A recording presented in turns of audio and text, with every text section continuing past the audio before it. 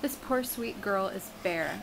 She was brought to Homeward Pet today by people who could no longer care for her, and in fact when they brought her in, they had her double muzzled, two muzzles on, so she wouldn't bite where she was itching.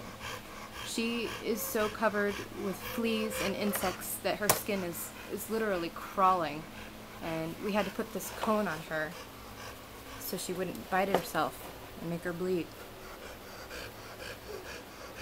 Now that she's here at Homeward, though, she's going to get the care she needs. She's going to go into the home that she deserves.